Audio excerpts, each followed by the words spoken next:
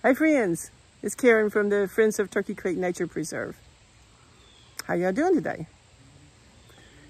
Well, I got with my friend Kate and we made a little video that we wanted to share with everyone because we're doing a new event at Turkey Creek that people haven't heard about much, and we just wanted to explain to y'all a little bit more about what it was. Have you ever been forest bathing? What could that be, you say? You probably are already doing it, I hope. Watch the video and check it out. I think it's very interesting, and if nothing else, it's a calming time at the creek. Y'all enjoy. Hey friends. It's beautiful out here today at Turkey Creek.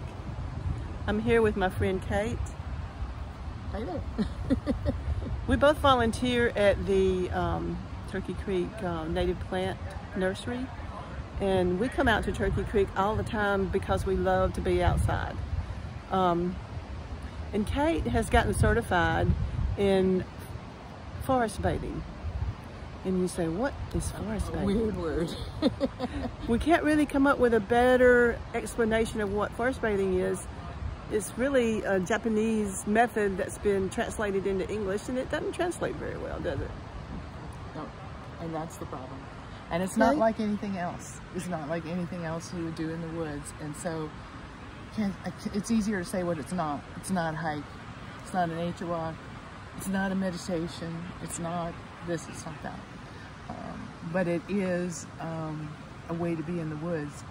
The closest thing I can think of, one thing I did use to describe it recently, was like having a picnic, except without the food. I like that idea. You know, especially without the food. A picnic for me, without anyway. The food. But it's just kind of like hanging out here. You know, it's something everybody knows how to do. You knew how to do it when you were a kid. It's doing something that has no goal or no purpose. It's play. So it's like playing. It's play. Yeah. Instead of doing some, you know, let's hike to the top of that hill, or let's see how many plants we can identify. You know, see how far we can go today. Right, right. It was developed in Japan in the 1980s as an antidote to urban life, because the government there realized that people who had been moving from the country to the city and started to jockey desks and work in the tech boom were developing a lot of stress-related diseases, and they thought maybe this would help. There's actually quite a bit of medical research in Japan done on just being in nature and helping. It kind of stands down your nervous system.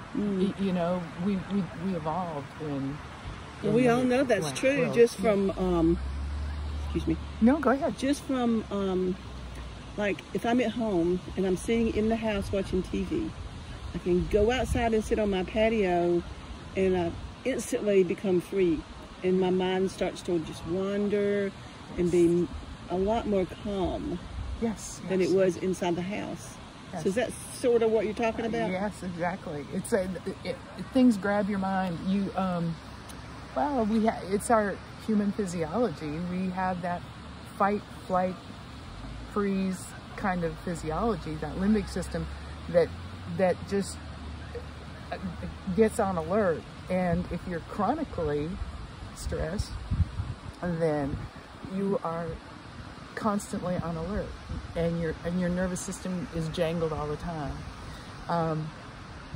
And getting out in nature and just bathing in the breathing the wild air, as Emerson said, is just what your nervous system is primed. Yeah, I agree. I know that. I think that's one of the reasons why we come up to the native plants. Oh yeah. On Friday mornings and work. You're getting your hands in the dirt. You're playing with God's beautiful plants, and it's just a different little world. Yes. You totally escape from everything else. And sometimes I need that. I just need to be stress-free. I'm retired, so that doesn't mean I don't have stress anymore, though. No. Some things about retirement are very stressful. And I've been sick for a couple of years now. I'm still to the point where I'm using a walker to walk around at different places if I'm going to be out for a while. And I'm trying to build my strength back up. And I thought one of the ways to do that would be to come up here and try the forest bathing. And that would be a gentle way to be outside and to bring that stress relief. And I think I'm doing the right thing today. So yeah. So, and that's how I got into it. You know, I have a vision impairment, and I used to love to do stuff like this.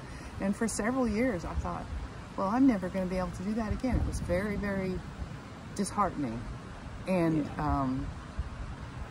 I wanted to get back out here. And this is a way. I've known about this for a while now. It's been in the United States for about 10 years. Like I said, it started in Japan in the 80s. This is an international organization.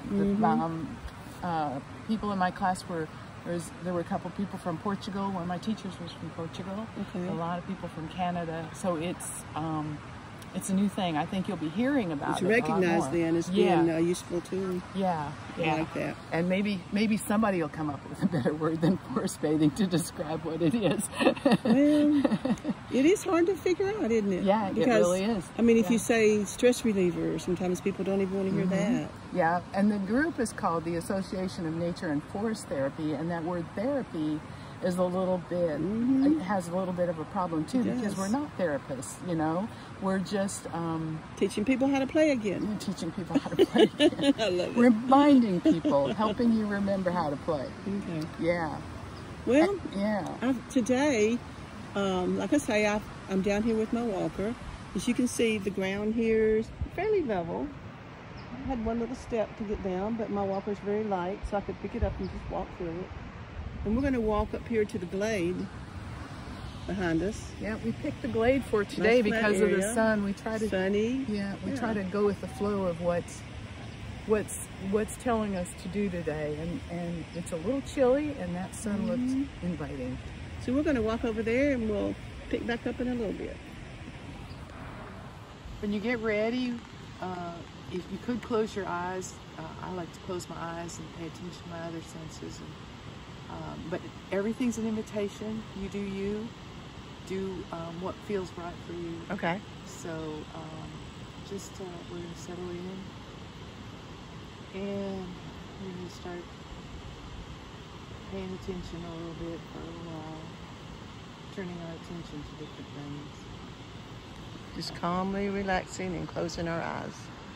Listening to all the sounds and activities around us. Right? Yeah. Some people may not feel like relaxing. It is that invitational. Okay. Just sitting here. You know, maybe someday you're just not in the mood to relax. You're kind of keyed up. So the whole point is not to worry about whatever it is happening to you. Whatever is going on with you is not wrong. You know, it's just okay. So, but we'll just sit here with our eyes closed for a while if you feel like closing your eyes. Okay. And start tuning into some of our other senses. Like right now, I'm feeling this rock underneath my bottom. It's cold. It kind of feels good, you know, but it is a cold day, and I'm feeling that cold and that chill and that rock, the hardness and the gravity of the earth holding me down. One thing about gravity, you don't have to hold on to anything. You just let the earth hold on to you. Cool. Let me see here and feel it.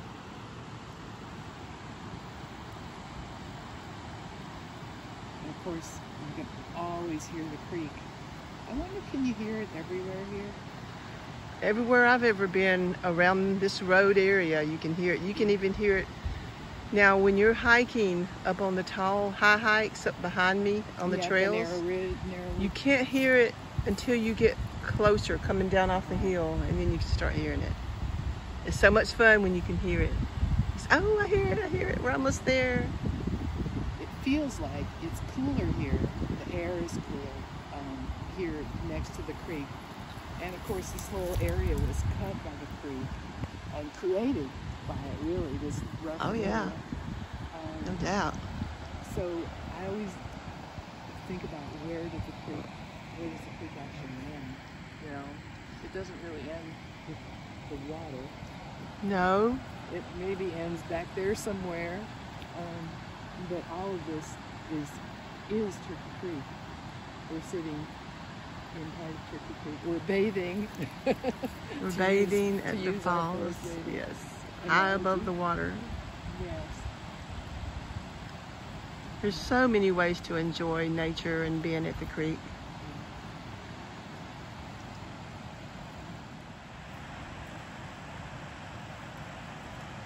Kate's getting us some goldenrod, solidago. It's a good medicinal plant. We're just going to try. We're going to see what it tastes like. Just because we're being kids today. No, we're just getting a little sprig of a goldenrod. It won't hurt anything. The birds have plenty. Yeah. And so you never taste anything that you're not sure about. Right. But we know that goldenrod can be made into tea. And it's not, lots of people think that it has, that it causes problems with their allergies, but actually that's ragweed that blooms, that kind of hides underneath the goldenrod. Right. I've been weeding ragweed out all summer. Mm-hmm. Oh, that's an interesting taste. Does it taste like the tea? I haven't tasted the tea yet. Mm-hmm. Tea has a real bright taste to it. Mm-hmm. A little lemony. Yeah, lemony is a good word. Mm-hmm. Mm-hmm. Not bad at all. Mm. And this is a plant that not only is it good for a tea, which helps you sleep at night. It's supposed to be a tea that helps with your digestive system.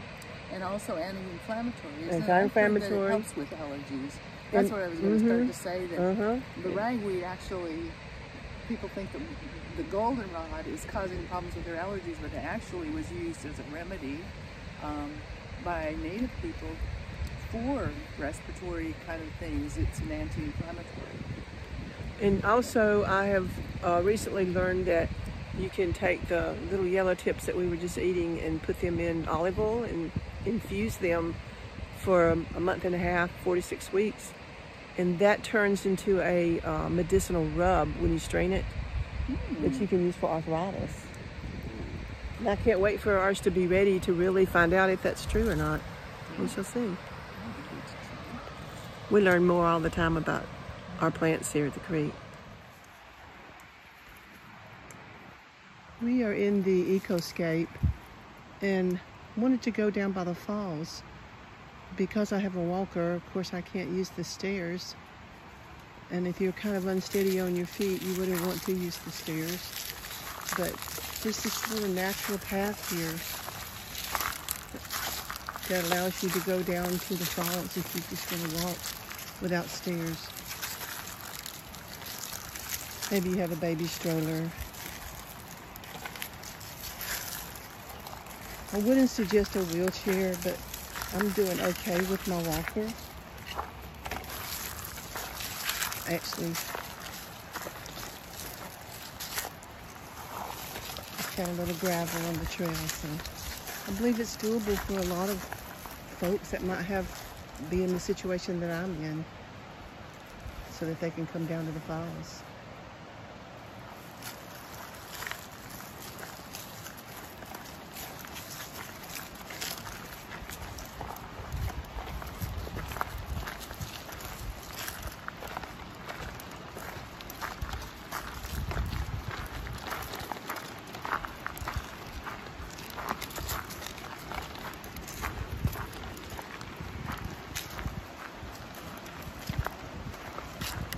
she is. Oh, gorgeous boy.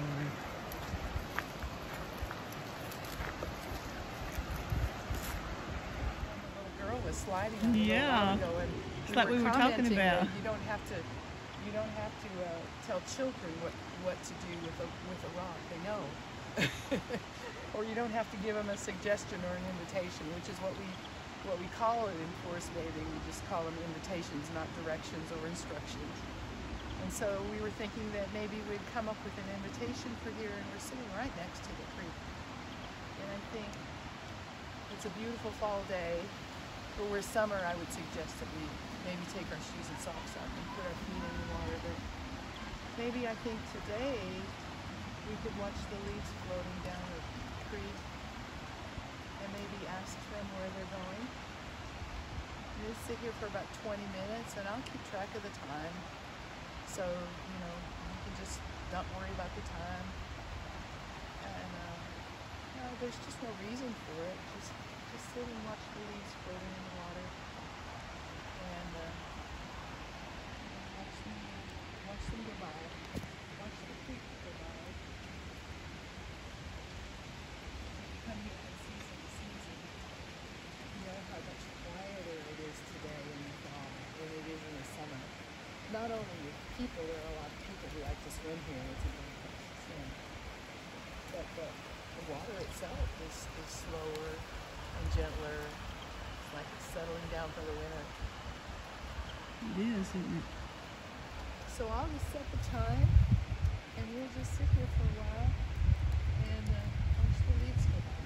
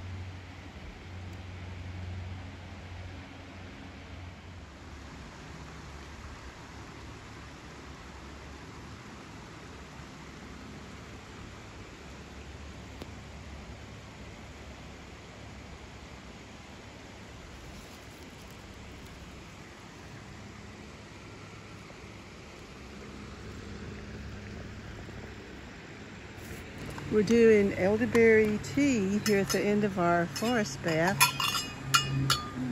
And what are we going to, we're going to let the forest have one cup? We're going to let the forest have one cup just to be mindful that, you know, we're lucky to have this here.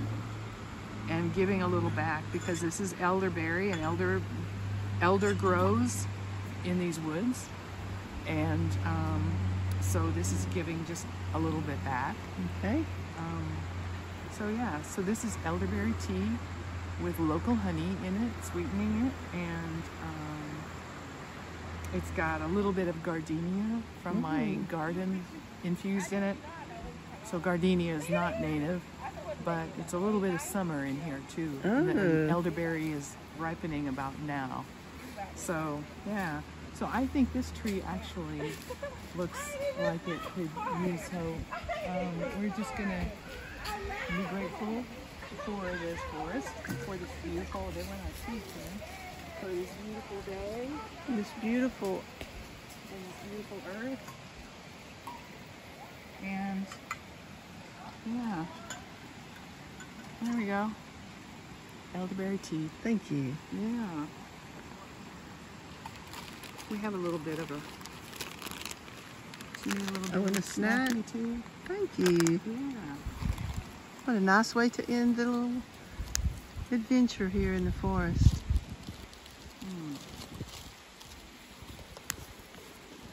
Cheers, everyone. Well, I just spilled on all our tea. Fumble fingers. See, I think That's good. It's very sweet, isn't it? It tastes perfect. Yeah, it's good. I think we have another cup. Well, we had our tea. Our walk is finished. We're getting ready to leave. And before we get out of here, Kate's going to do a poem from Miss Clark, Mary Clark. Well, I thought we would read The Peace of Wild Things by Wendell Berry. Wendell Berry. Yeah, it's a nice one, and Wendell Berry's wonderful. So I'm gonna read a poem online, huh? Okay. The Peace of Wild Things? The Peace of Wild Things. Okay. When despair for the world grows in me, and I wake in the night at the least sound, in fear of what my life and my children's lives might be, I go and lie down where the wood drake rests in his beauty on the water, and the great heron feeds. I come into the peace of wild things, who do not tax their lives with forethought of grief. I come into the presence of still water, and I feel above me the day-blind stars waiting with their light. For a time I rest in the grace of the world, and I am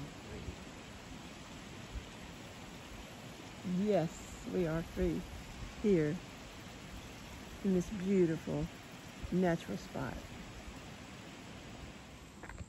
Well, what'd y'all think about that? I thought it was pretty fun. Anyway, November 13th is Sunday at 1 o'clock. Will be the next forest bathing event at the preserve. So we'd love for y'all to come join us. There's a link below, or a link attached with this video, on how you can sign up and join us. Oh, by the way, if you're wondering, those are swamp sunflowers behind me. Aren't they gorgeous? A beautiful fall flower. We do sell these at our Turkey Creek Native Plant Nursery. So, hint, hint. We're there on Friday mornings, and if y'all would like to pick one up, you can come by and get you one anytime you want to. Friday mornings. Y'all take care now.